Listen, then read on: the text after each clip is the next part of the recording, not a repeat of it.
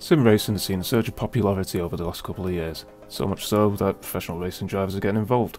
And like most hobbies, you get out of it what you put into it, including how much you invest into your rig. Now, budget can make the difference between a wheel with the force feedback of a Wii remote, or a direct drive wheel which will snap your wrists if you're brave, or stupid enough to crank it up to 11. This also applies to the visual side of things. Ideally, you'll want to be rocking an ultra-wide screen, or a triple monitor setup, or even VR. Unfortunately, these things tend to cost a lot of money, and they require beefy hardware which also does not come cheap. Luckily, there is a way to get the most out of a single monitor, and it'll only cost you £2.50 at most. Thanks to a developer called AITrack, you can transform any old webcam into a head tracking device using AITrack. Even though it's only an alpha at the time of recording this video, it works brilliantly. AITrack works in conjunction with OpenTrack to send your head movements to whatever sim you're playing, and for the most part it's as simple as hitting start on both programs and jumping into the sim of your choice. While AITrack should work with any webcam, I would recommend getting a PS3 iCam for several reasons. The developer uses one himself for debugging, and as such it receives the most support. It also has a refresh rate of 120Hz, which provides much smoother head tracking than your bog standard 30 or 60Hz camera. And at £2.50 from CEX, not sponsored by the way, it's an absolute steal. Even if you don't use it for head tracking, it's still a decent webcam, and it has a built-in mic to boot. So, how do we go about setting this up? If you're using a PS3 iCam, you'll need to download and install Universal PS3 iDriver. The link for it, along with all the other software you need, is in the description below. If you're using any other webcam, you can just ignore this and go straight to downloading AITrack and OpenTrack. Once everything's downloaded, you need to open up AITrack, pop into your configuration, and make sure you've got a width and height of at least 640 by 480. Your FPS can be as low as 30, I like it at 60, it's just a bit smoother. Distance and FOV, you can leave them as is.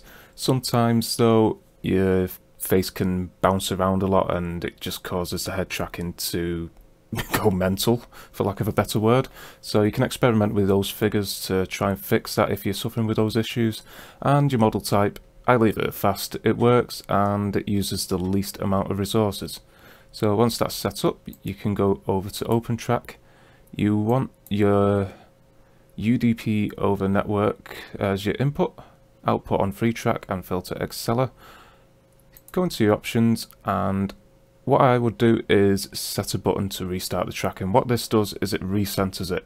So if it drifts a little bit to the left, right, up or down or whatever, press that, boom, you're centered again.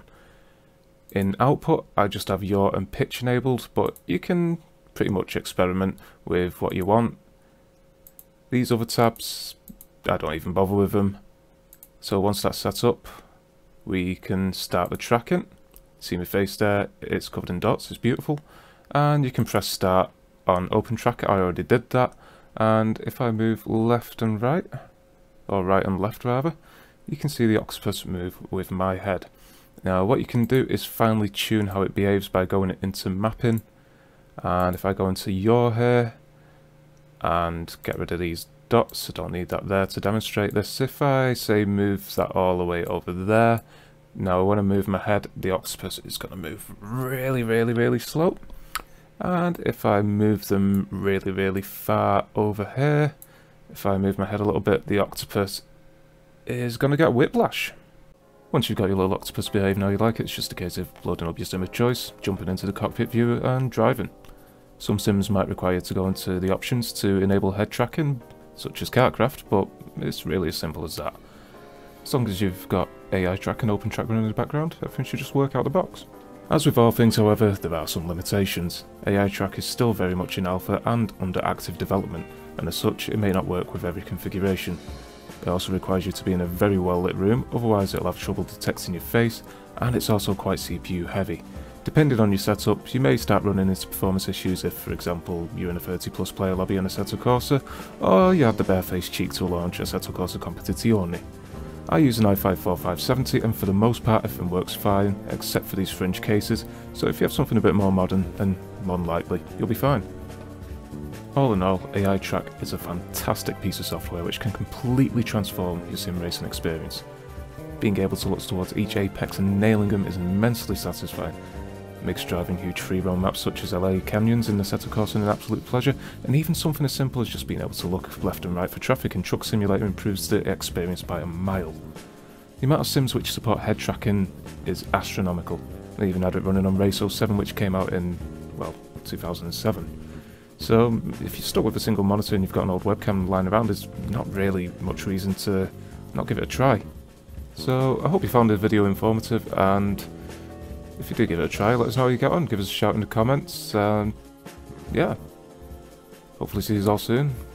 Take care.